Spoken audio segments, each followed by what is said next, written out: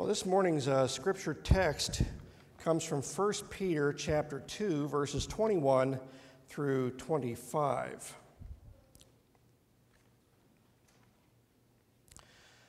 To this you were called because Christ suffered for you, leaving you an example that you should follow in his steps. He committed no sin, and no deceit was found in his mouth. When they hurled their insults at him, he did not retaliate. When he suffered, he made no threats.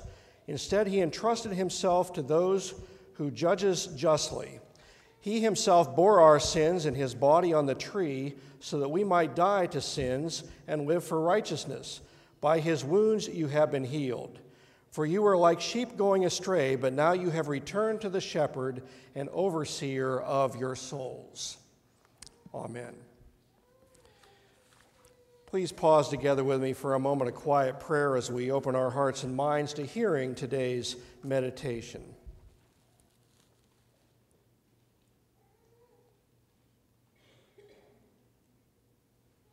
Amen.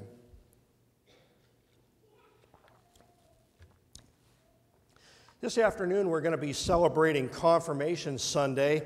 It's always a very special time in our church because this is when our next generation of members begin their lifelong task of being a part of the process of serving God through our local congregation. They take their membership pledges today and officially join the church, and they become full members in every sense as a result of that. They've spent the last 8 or 10 weeks in study of the church's history and beliefs. Some of the basic things out of the Bible have been brought up again, so that it gives them a foundation upon which to build in the months and years to come. And so it seemed to me that this would be a good time this morning to take a few moments to talk about what it means to be a follower of Jesus, which is really what being a part of the church is all about. We're here because we want to follow the example of Jesus. We want to learn about what his teachings were and how we can apply those in our daily lives. And that's what we try to do each and every week, is take something out of the scriptures and say, how can I adapt that into the life I'm living right in the here and now? And I think that we can find some of that as we take a look at the life of Jesus in different ways. You know, a lot of times we Christians go through life as though we were wearing some kind of camouflage, blending in with all the surroundings of the world around us. While we need to be living in the world out of necessity, because, as you know, the utopian model hasn't worked out very well when they've tried that, if we don't stand out in some way so that people can say that individual is a Christian, we really can't make very much of a difference. We need to exhibit the presence of God, the presence of Christ, dwelling in our lives wherever we are, whomever we encounter. You ought to be able to see that presence dwelling within us. But often we just kind of blend in with everybody else so that nobody can tell the difference. Well, since Jesus is to be the model and the example for us to follow, it can be helpful for us to look at some of the qualities that Jesus possessed and consider how we might adapt or adopt those to our own lives and live them out from day to day. Now, as we begin taking a look at that, remember, neither you nor I are Jesus. We are flawed. We are sinful. We are human beings, whereas Jesus was both human and divine and sinless as well. And so we look to Jesus as an example, but we know that we're never going to hit the bullseye 100% when we try to emulate his lifestyle. But it's the goal that we continue to work toward. Wesley's doctrine in the early days of Methodism had to do with something called Christian perfection, and the confirmation class talked about this one of the weeks that I was teaching the class. Christian perfection is not the state we are in, but instead it is the goal that we seek. So perfection is a goal, not where we are. Maybe not where we'll ever be, but it's what we strive to become. And the higher we set the goal, the higher we set the standard, the more we're going to attain. If we set a very low standard, we're not going to attain that much because that's just too easy. But when we set it higher, we strive harder, and maybe we don't make that, but we come up a lot more than we would have if we were looking for something down here. So, here are some of the characteristics of Jesus that we can include in our daily lives. The first comes from Matthew 11:29. Jesus says, "I am gentle and humble in heart." So two qualities that we find in that short verse are gentleness and humility. We can see the example of gentleness in a number of settings. Jesus' encounter with children, for example. Everybody else is trying to shoo him away. "Go on, kids, don't bother him, he's busy today." And Jesus gently invited them to come over and spend some time with him so that he might minister to them specifically and that they wouldn't be out on the sidelines somewhere. And so he was gentle with the children. He was gentle with those who were experiencing hardships in their lives, those who had afflictions that he healed. He showed gentleness to them. And in his title of the Good Shepherd, taking care of the flock, maybe giving them a gentle pat on the head every now and then to encourage them. Humility is exemplified in Paul's words in Philippians 2, where he says, "Jesus made himself nothing, taking the very nature of a servant, being made in human likeness, and being found in the appearance of a man, he humbled himself and became obedient to death, even death on a cross." We see humility when Jesus is washing the feet of the disciples, in putting others before himself. When he was so tired he didn't want to go on, and people came to him, Jesus ministered to them despite the desire that he had for some time to himself. And ultimately, we see this humility in the death that he experienced upon the cross, which was not only humbling, but humiliating. Gentleness and humility are not signs of weakness, as some might assume. Things like restraint, compassion, patience require a lot of inner strength and a lot of self-assuredness. And so being gentle and kind and humble are not things that make one look like a weak person. Jesus speaks of humility as putting others before the self, viewing others as being equals. He talks about entering a banquet and sitting next to the door rather than placing yourself at the head table because of humility. And how humble is it to be born in, of all places, a stable in Bethlehem. Jesus exhibits in his life gentleness and humility in all that he does. Matthew 16:24 says, Jesus said to his disciples, "If anyone would come after me, he must deny himself and take up his cross and follow me." So the theme there for this next characteristic is self-denial. Most advertisements that you see encourage quite the opposite. They tell you that you deserve this luxury item, or this vacation spot, or something to make you feel or look 10 years younger. You deserve those kinds of things. Well, usually when we do have a concern for someone else, it's usually when we do have a concern for someone else and contribute to that need in some way, it is usually only after we have satisfied our own wants and desires. We're not too quick to deny ourselves, first of all. But self-denial is, like humility, putting others first, before ourselves. And it's a challenge, particularly in a materialistic society. Sometimes it is those who have the least to give who give the most liberally.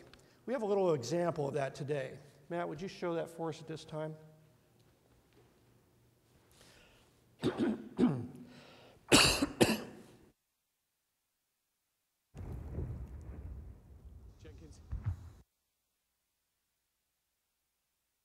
Let me continue on here. That was for Christmas Eve, so we have to come and see that at that time. The video clip I was going to show you was simply an individual walking into a restaurant and asking some of the patrons who were there if there was something that they could eat. And the people ignored them every time he did this. And then they shift to the next scene where they go to the outdoors, and an individual gives a small pizza to a man sitting on the street, a vagrant. And then this actor comes up and asks if he might have something to eat from the beggar. And while everybody in the restaurant who is paying for their meals provided that at that time, did not provide that for anybody, the beggar on the street gave it to the one who came by. If you'd like to see it, it's on our Facebook page on the internet, and you can take a look at that at your convenience. But what would you do if you were approached in a restaurant by somebody who is hungry? What would Jesus do? The next one that we have comes from John 13:34. A new command I give you, love one another. As I have loved you, so you must love one another. By this all men are known for my disciples, if you love one another. What does it mean to love someone?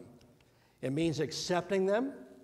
It means caring about them, offering help to them, listening to them, sharing life experiences together. As with humility, it requires putting others before self, a recurring theme here. In addition to this teaching here to love one another, Jesus also taught us to love your neighbor.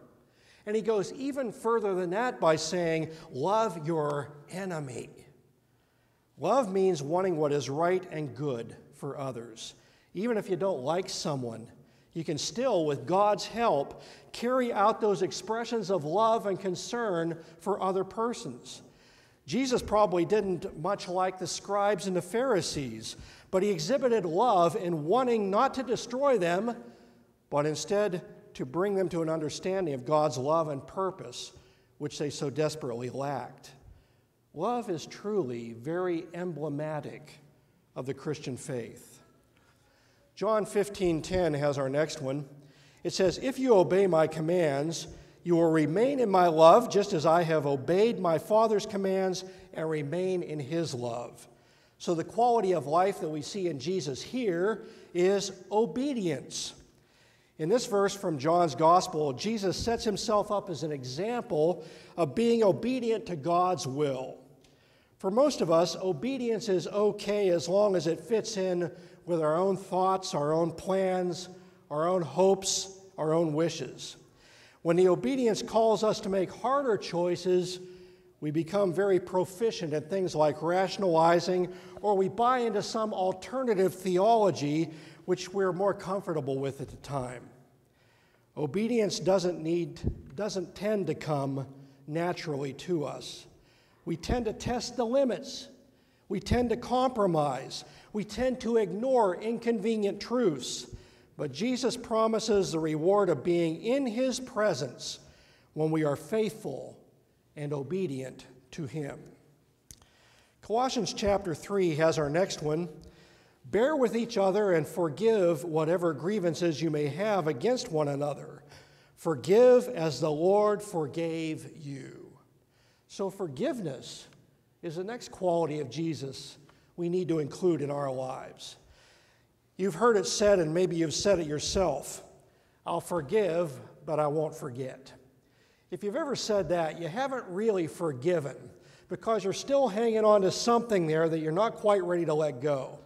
To truly forgive means to put it aside, put it away, and leave it there, not bringing it back up again. It's not always instantaneous, but instead it is a process that can take time and intention.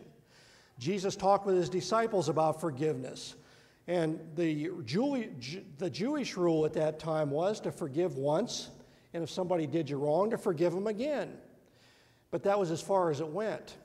With the disciples, Peter says, well, how about if I forgive them 7 times? I'll take what they prescribed, they'll add 1 more, and then I'll double it.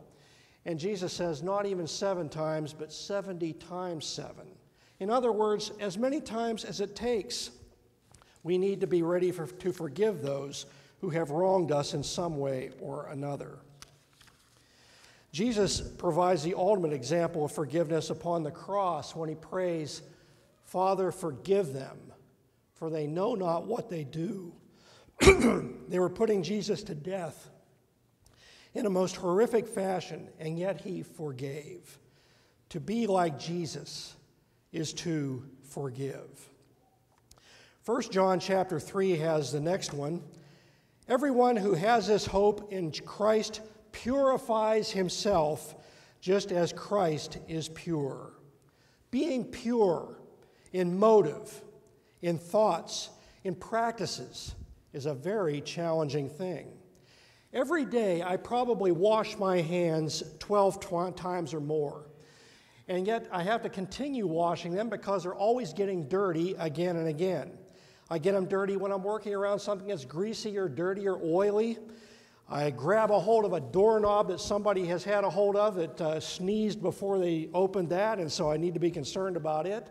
I pick up trash out of the yard that's been who knows where and in whose presence, and I can't keep my hands clean. And so I got to wash them again and again and again and purify them. And it's just like that with my life as well. I'll pray for forgiveness, and I'll ask God to help me lead a godly life. And before the day's out, I'm standing in the need of prayer all over again. As I mentioned earlier, it may not be easily attainable for us, but it's the goal. And thankfully, we need not be perfect because through faith in the one who is perfect, Jesus Christ, we are forgiven. We are made acceptable before God, deficient as we are. Becoming like Jesus is a lifelong, progressive process. Confirmation is one step in that, as is baptism, making a commitment of our lives to the Lord, receiving communion, studying Scripture, worshiping and serving in various ways. Motorcyclists like to say, it's not about the destination, it's about the ride. Wherever your travels happen to take you, there are interesting things to see. There are adventures. There are people to meet. There are things to learn. And it should be like that in the Christian life as well. The destination may be the heavenly kingdom, but the ride getting there can be really special as well. With learning, with adventure, with people to meet, places to go, things to do, new ways to serve. I hope you'll come and join us this afternoon as 8 youth from our youth fellowship take the pledges of membership as they continue through their journey of life, and we're reminded of the journey of our own as we seek to become more like the example of Jesus. Wash men's feet, get pushed around, then turn the other cheek. I wanna be more like him every day, in every way. So little time he took for himself, he was more concerned